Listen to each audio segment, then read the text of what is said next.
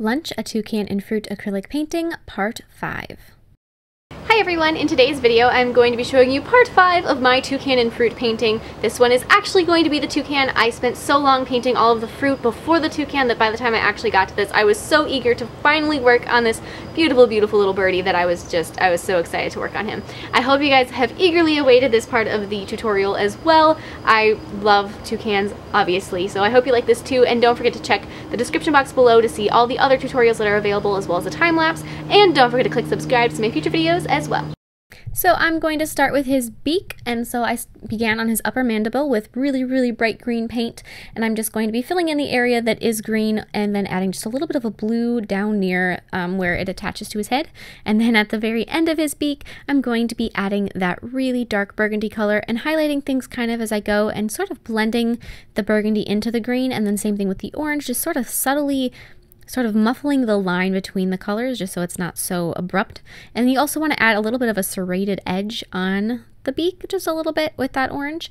And then I'm going to go through and kind of add the same colors to the lower mandible, beginning with that green once again, and then adding some blue going around it. Same thing though, kind of blend those colors together a little bit so these divisions in color aren't so abrupt. Then add orange right along the inside while adding those little serrations, and then finishing off the tip with that burgundy.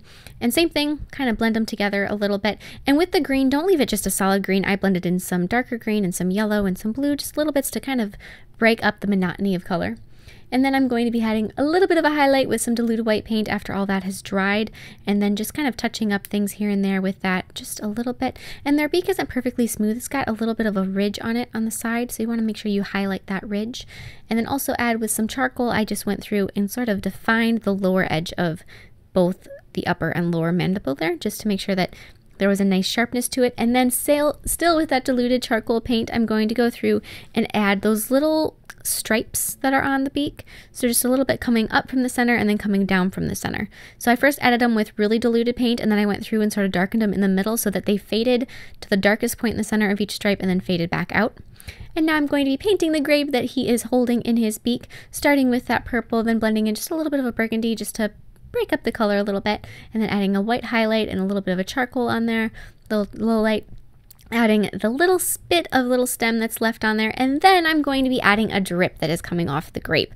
Painting these bright colorful things is one of my favorite things to do, as well as painting liquid. I absolutely love painting liquid, although I don't think there's many videos of me painting liquid on YouTube. My first video, the frogs and the martini glass, that one has some liquid in it. But I just wanted to say that I really enjoy doing that, so I had to add a drip in from that grape. Absolutely. So then to finish, or to continue working on my toucan, I just added the little bit of black that goes around the yellow, and then I added the yellow and did some color breakup on that with some green and some white, and then added little white lines to create the little feather texture.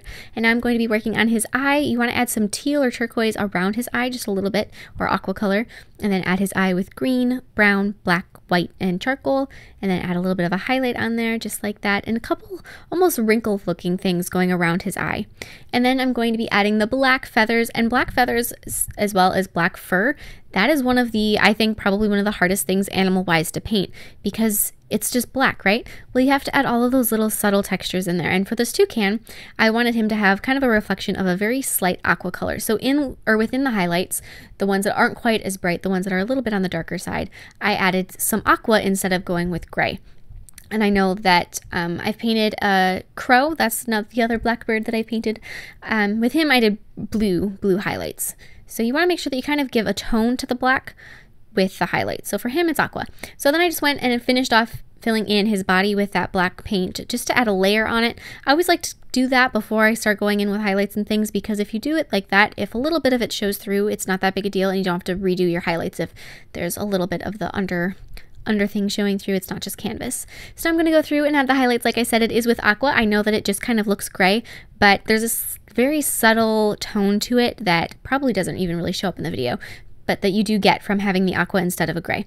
So that kind of just defined the wings and the tail and the stomach. And then I'm going to go through with black paint, and I'm going to be first outlining all of the feathers in the wings. The feathers on their chest, they're much more down, they're much more fluffy and smooth and small and fine, whereas the ones on the wings are flight feathers, so they've got much more of a, they look like a regular feather. You can see all the little pieces, all the barbs on them. So make sure that you go through and you do that. So add the feather, then add the quill down the center, or outline the feather, add the quill, and then add the barbs off the quill, all with black.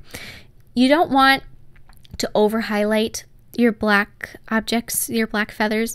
You want them to kind of remain on the subtle side, but you do need to add highlights to them because otherwise it's just going to look completely flat. So it's kind of a balance there. So now I'm going to go through with full strength white paint and I'm going to be highlighting all of those feathers on the wing, as well as just a little couple highlights on the chest beyond the wing.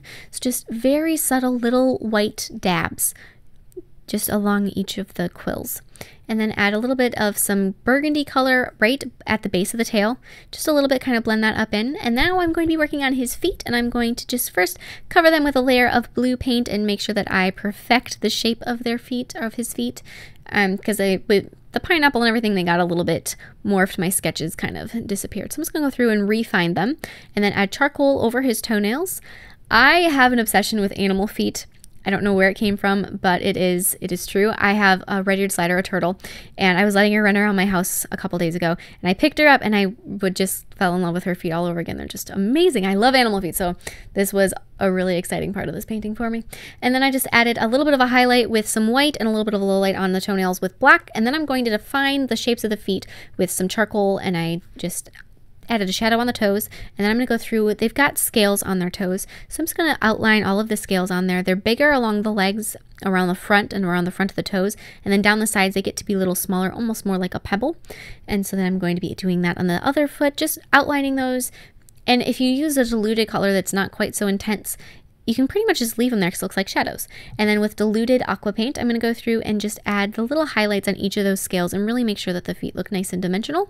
Just like that. When the toe that's underneath his body more, don't highlight that one as much. You want to make sure that one kind of stays on the darker side, but you do need to highlight it a little bit. And now I'm going to be adding the shadows underneath my toucan and under his feet with some diluted black paint. And also add just a little bit more along the top edge of the pineapple because he is going to be blocking some light. He does have some mass to him. And then I also added just a couple feathers going over the tops of each leg. And now I'm going to be adding the black stripe that goes right along the front, or right between his face and his beak, or his eye and his beak, because for some reason I forgot to do that before. So I started out with just adding it with black, and then I'm going to start highlighting it with some aqua, same thing, same color.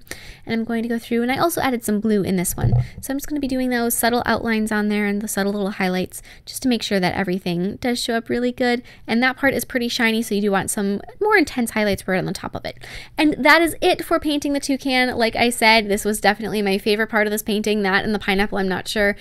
I love both of those so much. Those are the parts I was really looking forward to. So I hope you like those, and check out my Facebook and Instagram accounts to see more of my art, things that I don't have videos for, and I will see you in my next video. Bye!